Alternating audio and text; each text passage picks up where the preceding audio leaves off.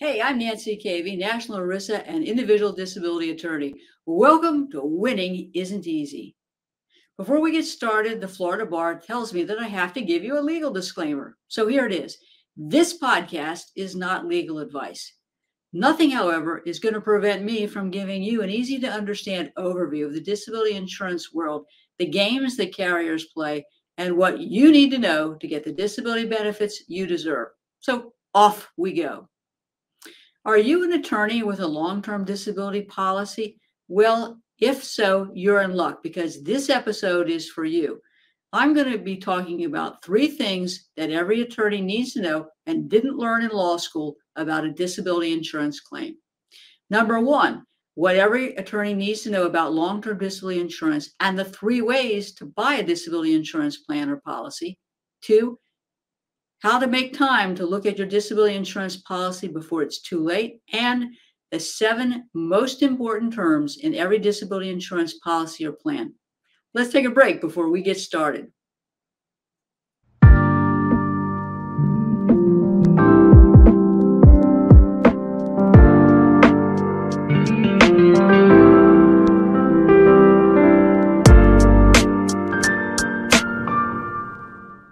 Welcome back to Winning Isn't Easy.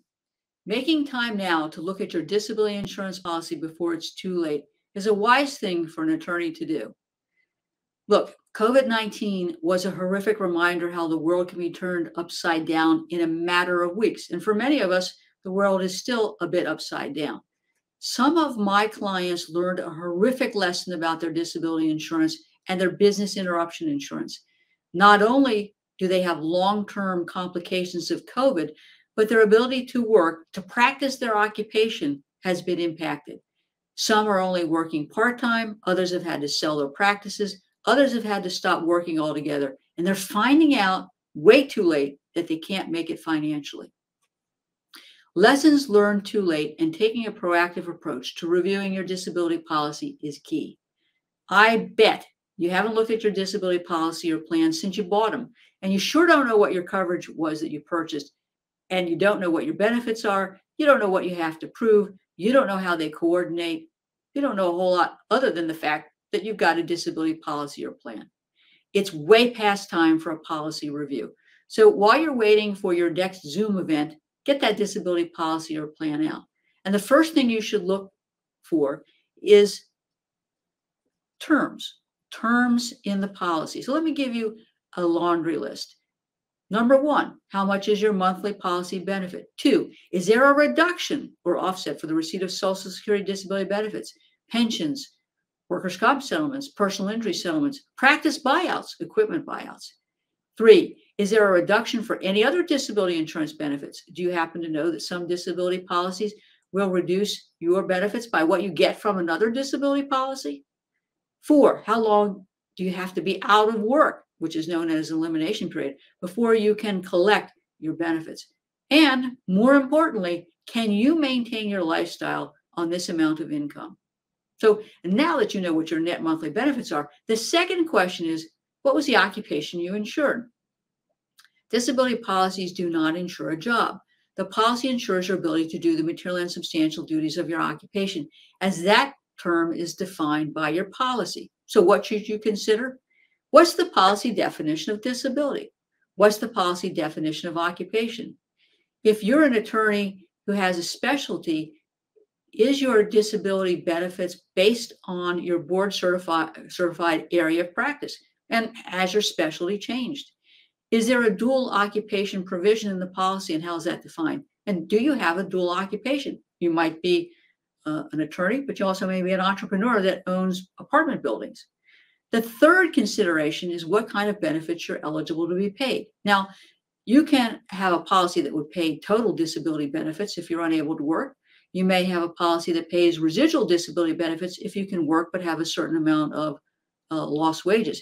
But there are some policies that say you have to be totally disabled before you can file a residual disability claim. So you don't want to stop work and find out that you may not be eligible for the kinds of benefits that you think you're entitled to. Or you may be trying to work part-time and submit a disability claim only to learn that you have to be totally disabled before you can file a residual disability claim. Now, the other thing I know sounds strange is understanding that occupation, because many disability policies will define the term occupation differently. Many of them will say that the occupation is to be defined or interpreted by how your occupation is performed based on the Dictionary of Occupational Titles. Go get out the Dictionary of Occupational Titles, type in the word attorney. And they may have 10 different types of attorneys, but if you look at the description, this description hasn't been updated in about 30 years. And how we do what we do is not necessarily consistent with the Dictionary of Occupational Titles. So you need to understand that. The fourth major consideration is how long you're eligible for benefits. Now, most policies will pay benefits until retirement age, but there are some policies that say, look, if you've got a mental nervous condition or your medical condition is based on subjective conditions like migraines, post-concussive syndrome, cognitive issues, fibromyalgia, your benefits are just limited to 2 years. And it doesn't matter how disabled you are after 2 years, you're done. You need to know the answer to those questions now so that you can make changes in your disability coverage now, not tomorrow, next month, next year. Now, I know I'm as guilty as you are of putting off things that are important to my family and to our finances. But I've had a kick in my pants because my dad became disabled while I was growing up. And I know firsthand what it's like to be in a situation where the breadwinner has lost their ability to work. In fact, statistics show that 25% of Americans will become disabled at some time during the course of their lifetime.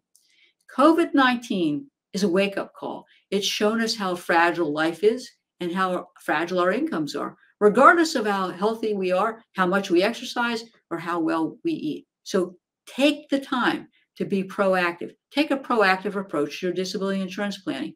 Give yourself and your family true financial peace of mind and knowledge that you can maintain your lifestyle that you and your family deserve if you become disabled. Let's take a break.